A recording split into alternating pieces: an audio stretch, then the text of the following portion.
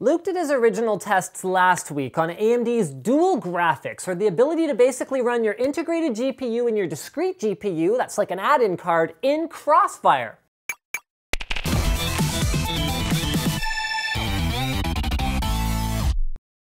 Have you got an unlocked Intel processor? Do you want access to exclusive offers? Click now to join Intel Club Enthusiast and get started.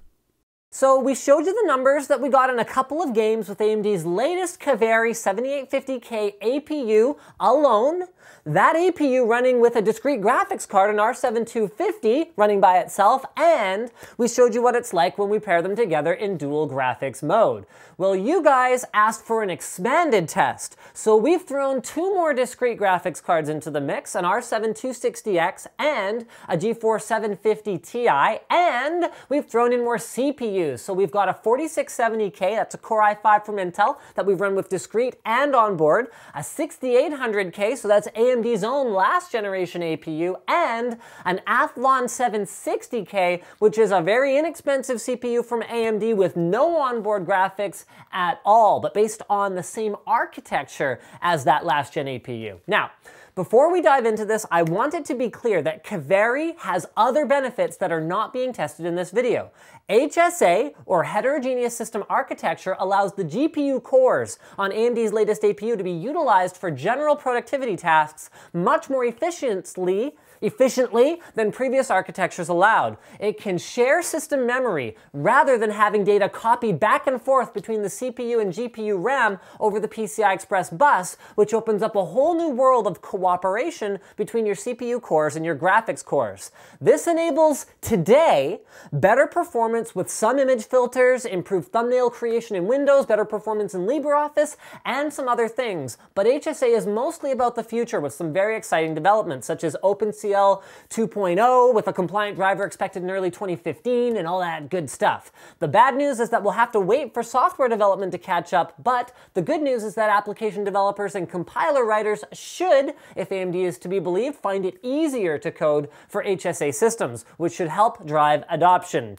With all of that aside, if you're a value gamer and you're looking for a system today, what do you buy? Well, we saw your comments on the previous video and on the forum, and science wins, so I was let loose and I was able to test almost all of the things. Alright guys, as these graphs are a lot more compact with data than our normal graphs, I'll give you guys some tips on reading them. Fairly standard fare, the CPU and GPU are listed on the left-hand side, so you can see what row that correlates with. To help you guys differentiate between the rows, I've also color coordinated each row based on its CPU, not its GPU, so you can see how the different CPU combinations stack up that way. Also, there's a dollar value right beside the name of the combination, and that dollar value is an estimated guess based on numbers that I pulled from newegg.com. So these are American prices. If you're an international viewer, I would highly suggest when you get to the dollar per performance graphs later on, that's the second set of two, that you base them based on numbers in your own region. Also, these dollar values do not include the cost of the motherboard, as that can vary quite a bit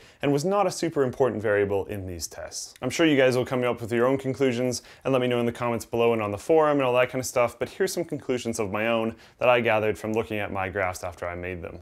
There seems to be a sweet spot for both of these games. In Far Cry 3, that sweet spot is about $7, while in BioShock, that sweet spot is about $5. That makes sense because BioShock Infinite is easier to run than Far Cry 3, therefore your dollar per performance goes down, which is a good thing. But you're going to need to be able to run certain games, so it all kind of makes sense. Although, to be completely honest, for most of these setups, the price that you're paying, you're getting 1080p on high at no problem, so it makes a ton of sense.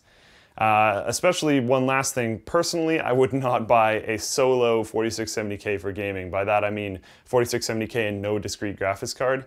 It does not perform very well, and personally I'd rather pay less than a 4670K and get a 760K and an R7 260X, or pay $10 more and get a 760K and a 750 Ti and get even more performance on top of that. That makes a lot more sense to me, but again, just let me know what you guys think in the comments down below and on the forum.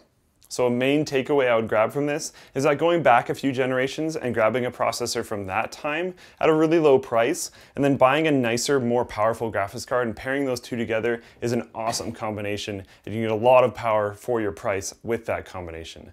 Another thing is that 1080p gaming has been never this viable at a price point like this. You can run games at high at 1080p and get epic frame rates. That's really cool to see because value gaming has always kind of been a shove under the bus, but now you can go with a very nice resolution, very nice settings, at a very nice price point and have a really good experience. And the word console killer was brought around a lot when the consoles were first coming out, and we all knew it would be easier to surpass consoles later on down the line. I didn't realize it would be this fast. With certain setups that we have in this video even, and with 750 Ti, 750, and 260X now taking up that, it's really easy to actually just beat the absolute crap out of a console. A lot of console games aren't running at 1080p and they're not running that fast. And with a setup like this, you can run it at really good frame rates, at 1080p, at high settings, with AA on and all that kind of stuff. So it's a very interesting setup, and I hope you guys are going to take advantage of this kind of stuff if you're building a console build in the future.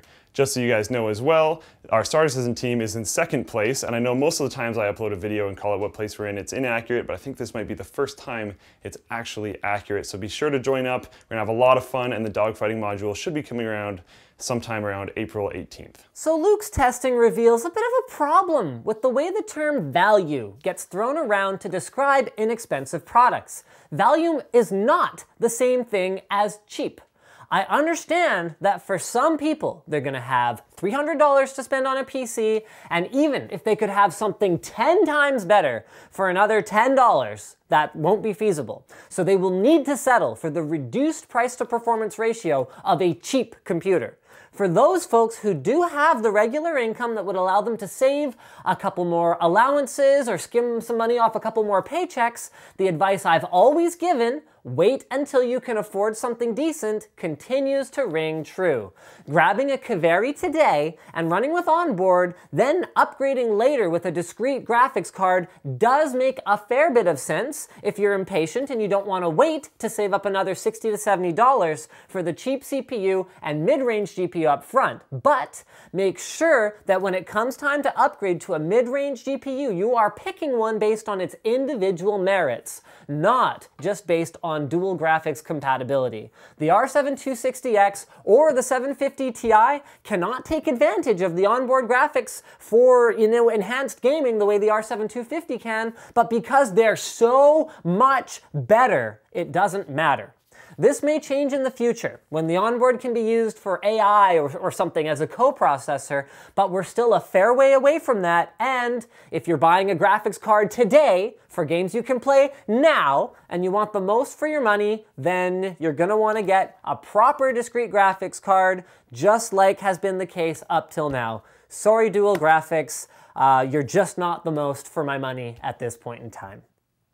Speaking of getting the most for your money, we've got an exciting new sponsor. Now, I switched to an electric shaver 3 years ago because I was too cheap and, more importantly, too lazy to deal with the bullshit of buying replacement blades for my razor.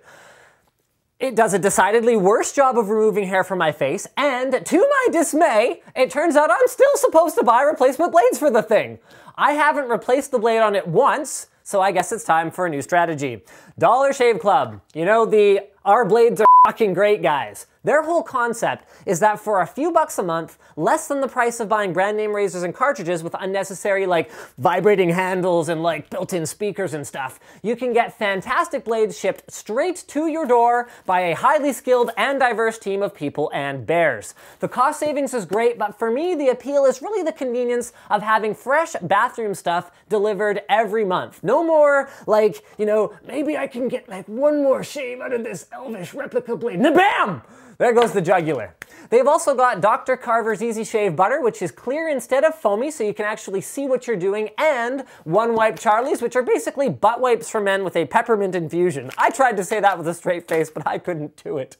So start shaving time and shaving money. Join now at dollarshaveclub.com/Linus and see what it's all about. It's available in the US, Canada, and in Australia.